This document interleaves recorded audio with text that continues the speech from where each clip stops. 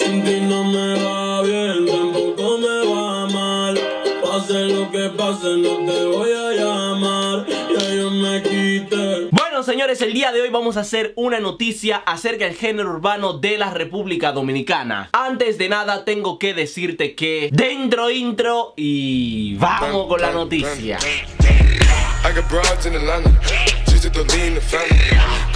Bueno, señores, estas noticias del día de hoy la vamos a comenzar con Bad Bunny y Ozuna. Bueno, pues tenemos aquí una fotografía donde están los managers de cada uno de estos dos, como por ejemplo DJ Luyan y el otro de Ozuna, no sé ni quién es, primera vez que lo veo en mi vida y seguramente muchos ustedes. Uno es más fronteador que el otro, ¿no? Uno frontea más que el otro. Diciendo aquí, si fueras artista, ¿quién dejas que te maneje? ¿El manager de Bad Bunny o el manager de Ozuna? Quiero que me digan en los comentarios cuál y por qué lo harían. Yo, por ejemplo, yo sé que muchos de ustedes dirán, Yeezy, ¿cuál tú quisieras que te maneje? Déjame en los comentarios y de paso suscríbete y activa la campanita de las notificaciones, que ya somos 120,000 suscriptores. Pero ¿qué es lo que está pasando? Y toda esa gente que se suscribe, ¿qué es lo que está pasando, señores? Nos vamos a poner número 1 en República Dominicana.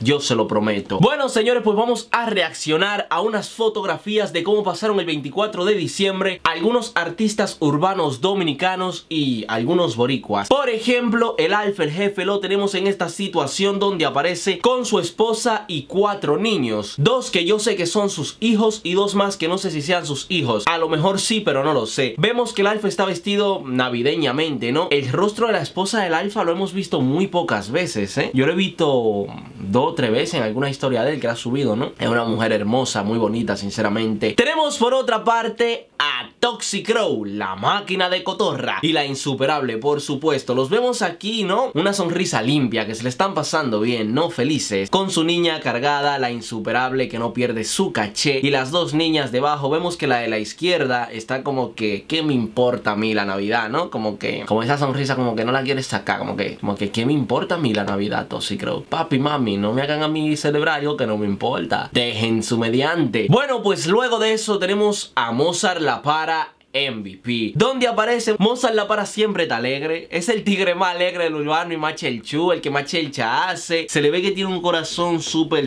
heavy, loco, que tiene un tremendo corazón Mozart La Para. Vemos a Charlotte, Charlotte o algo así se llama su hija, ¿no? Charlotte o algo así se llama la hija de Mozart La Para. Y Alexandra, diablo, qué mami. Coño, Mozart, deja tu mediante, Mozart. Esa mujer, coño, de otro mundo. Tenemos a Papá Secreto, el famoso biberón, junto a su esposa. Su niña la tiene cargada y sus 2 hijos que tienen un flow picante. Se vistieron igualito al padre, miren, un flow chulísimo. Secreto se le ve que es muy familiar. Tenemos a Musicólogo el libro, señores, junto a su familia. Lo vemos junto a Ana Carolina y con su niña cargada. Un niño que no sé si sea de él o no. Una mujer ahí al lado que no sé quién es, sinceramente. También tenemos a Chelo Cha, que tiene una niña cargada, un niño ahí, otra no sé si sean sus hijos o no, pero la de la izquierda del todo tiene pinta de ser hija de Chelo Cha. ¿Por qué? No lo sé, pero tiene pinta de ser su hija. No conozco la familia de Chelo Cha, él no la ha subido tanto a las redes sociales. Vaqueró también disfrutó la Navidad junto a su familia. Lo vemos dándole un beso a su esposa y su niña tapándose la cara, bien bonito todo.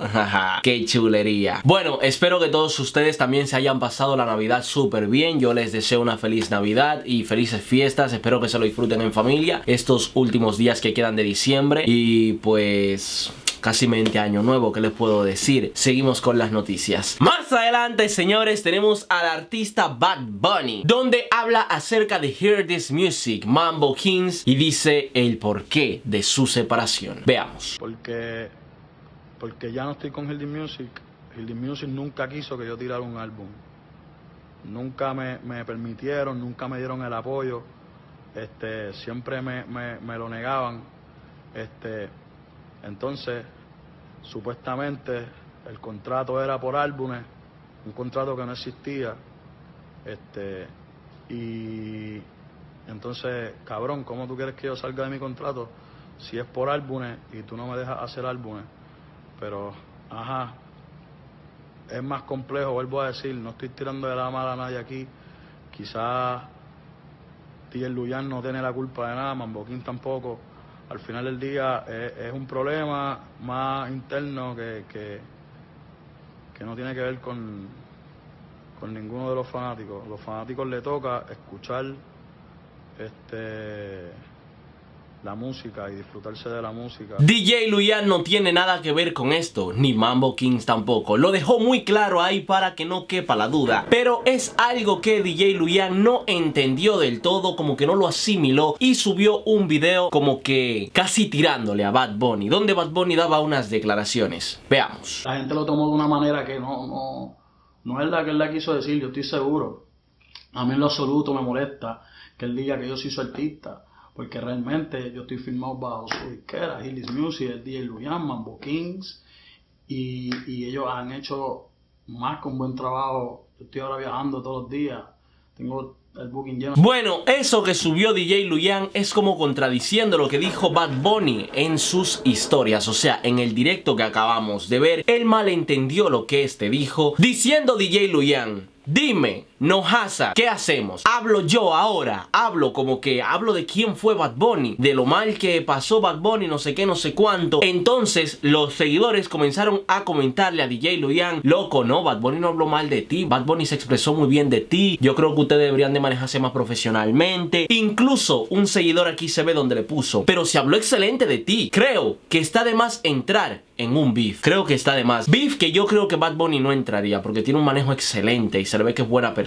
Diciéndole DJ Luyan: ¿y quién dijo que yo voy a hablar algo malo? Tampoco puede decir nada malo de mí. Ahí DJ Luyan se fue calmando, hasta que DJ Luyan accedió a eliminar este post y dejando las cosas frías con esta publicación mostrando el álbum de Bad Bunny y diciendo "oh no" en todas las plataformas, dándole la pauta. Y Jay Álvarez dijo: bien, bien, eso es, respétense, el respeto hace el éxito, para que lo sepan. También tenemos una fotografía de Anuel AA y Karol G que llamó bastante mi atención. Es una imagen muy completa. Por ejemplo, lo primero que podemos ver es que lleva las mismas gafas, yo creo que de la Gucci, si no me equivoco. Anuel AA no puede faltar con sus cadenones, ¿no? Y tiene un poloche que dice King, que dice rey, ¿no? Será el rey de Karol G, ¿no? Algo que llamó bastante mi atención es el tamaño de la mano de Anuel AA. ¿Qué carajo? Tiene una mano como 3 veces más grande que la mía. Miren, miren, miren, miren, miren. Miren ese dedo mío, miren la mano mía chiquita. Mi anillo de boda. Las mujeres pierdan su ¿cómo se dice, loco? Su esperanza. Pierdan su esperanza un poquito. Bueno, algo que me llamó aún más a la atención es que si hacemos zoom en la mano de Karol G podemos ver que dice Emanuel, que es el nombre de Anuel. Para el que no lo quiera ver y el que no se quiera perder, el que no sabe lo que es darle valor a una mujer, el que no se pueda sostener, el que no se lo pueda ni creer. Como dice Lápiz Consciente: yo no te quiero perder, yo te quiero tener.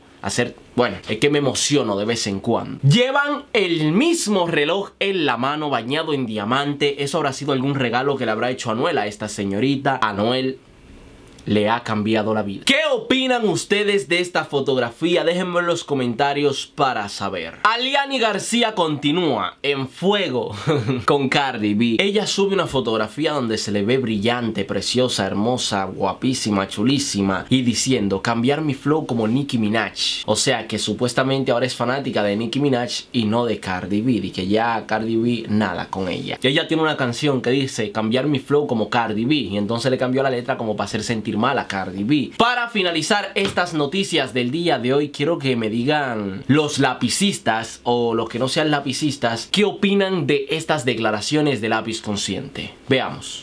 Pues si tú eres rico, esa es la actitud de un rico. Yo no hablo con nadie. El rico se le importa. ¿Dónde están de que los ricos de que hablando, de que en redes?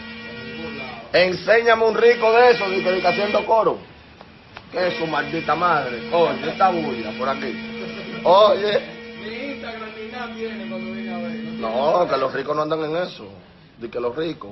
Aunque yo no creo en esa mierda tampoco, de que los ricos, de que los pobres. Todo eso es mental. ¿Me entiendes? Yo me cago en los ricos y me cago en los pobres también. Eso es mierda, de que rico, de que pobre. Todo el mundo es igual. Lo que hay es que tener esta, ¿tú me entiendes? Porque tú sabes que eso te lo inculcan es para que tú te sientas detenido. ¿Tú no has visto gente que entran al banco y se sienten cohibidos en el banco? Como que esa gente tiene un sueldo, igual que cualquiera, y están en el banco de que amorrados, de que no, que va a seguir, manito. y vaina, como que se ponen como moca. Como que hay lugar, tú sabes, porque te lo inculcan, que no, Déjenme en los comentarios para saber sus opiniones. Yo soy GCTV, para mí es un placer hacer vídeos para ustedes. Yo espero que les haya gustado, espero que se suscriban, activen la campanita de las notificaciones, dale me gusta a este video si te ha gustado. Y pues nada, señores, yo me despido así, mi gente.